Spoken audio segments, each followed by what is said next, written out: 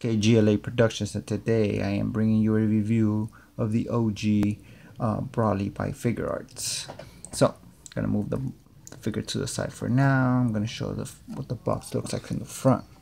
So that's what it looks like in the front. That's what it looks like on the sides. Both sides.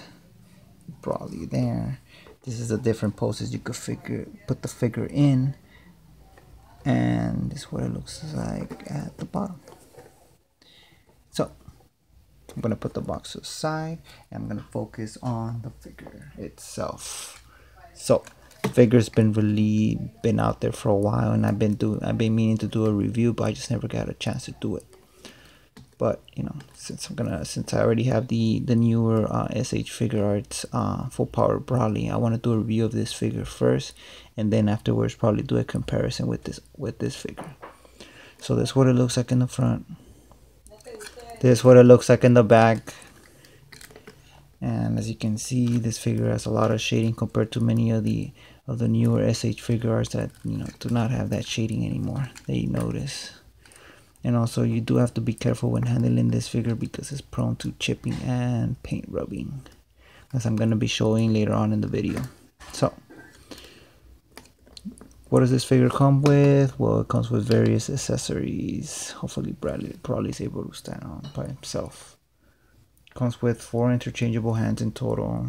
Comes with grabby hands, as you can see here. It comes with these hands as well, so you can see it. Open blast hands. And it also comes with 2 interchangeable heads. One is the yelling head that you can see here. The other one is the smirking head that you can see here. And unlike the full power Broly that just came out, this figure actually has effects. 3 of them in total, and they're actually nicely colored and shaded. And also it does come with a stand, so you could place it in there, but I've been trying to find it, but I don't remember where I left it. And it also comes with a hole, so you could place it in that stand. So, and in terms of articulation, I think we should start off with the head first. Let me remove this and this part. This figure in the head actually is the double ball pick with a hinge at the top, so you could actually lift up the head if I'm careful and not, you know, don't break it. So you could lift up the head and get it into different poses, which is something unique for this figure. So let me put the faceplate back, the bangs too again. It's nicely colored though. So okay, so you can move the head this much down, this much up with a double ball peg, but it does look weird in certain angles, so you kind of have to be careful. In terms of arms, you're able to lift up the arm this much up, which is a lot. This much up on the other side too, so you can see it. Bicep swivel, double jointed elbows, just 90 degrees. Since it's very bulky, you're not able to go as much because of this part right here, obviously. And then the wrists are kind of tight, so you will put it this much back and this much forward. It's pretty pretty basic for this, for the wrist. But I actually did want to show you something. You're gonna have to be really careful because it does tend to chip. You can see it there. And some of my other hands have also been paint rubbed as well. So when posting this figure, you have to be careful. But if you use alcohol, you can actually remove the paint for all of them, and I've actually done it before. When I barely had the figure. But it does take time, and you know, you're able to do it that way too if you want to remove the paint scuffing on it, or the paint rub actually. And in terms of torso, the torso is actually able to go this much down. this much back and to the side. You're actually able to move it to the side and to the side as well, which is really good. And if you want to make your Broly a little bit more, you want to make your Broly taller, you're actually able to lift it up.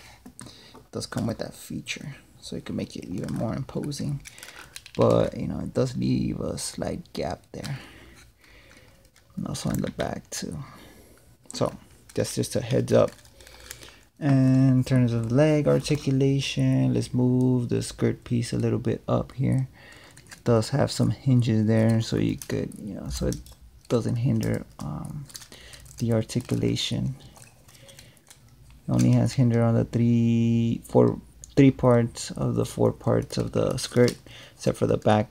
You actually cannot lift that part up. The leg is able to go this much up. Does have some swivel there for the leg. Double jointed knees with shading as well, and the shading does follow it all throughout, as you can see here.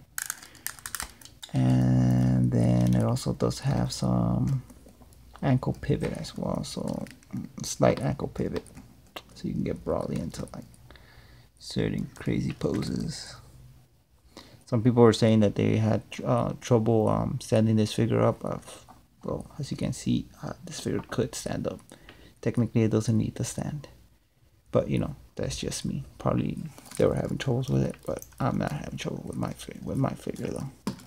It's all good.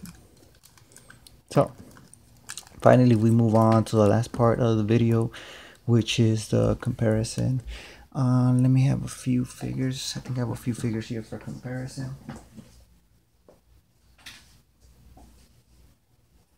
So let's compare it next to the S.H.Figuarts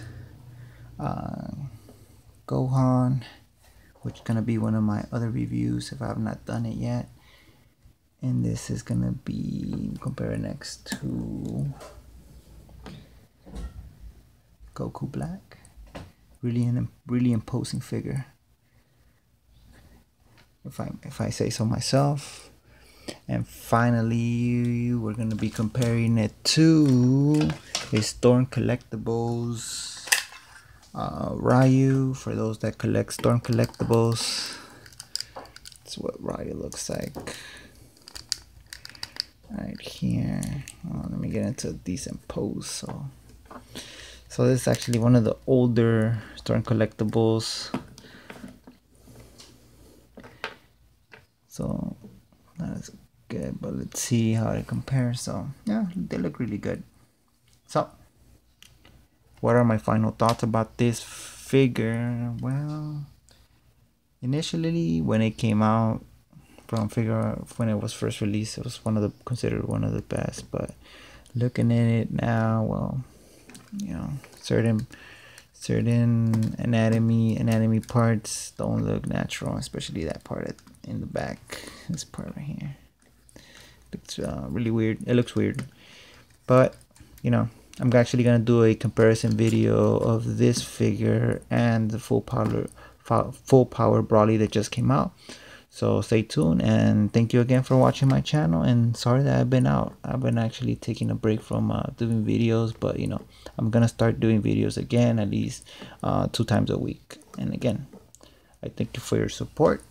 Don't forget to subscribe and like, and you know, and I hope you have a good day. Thank you.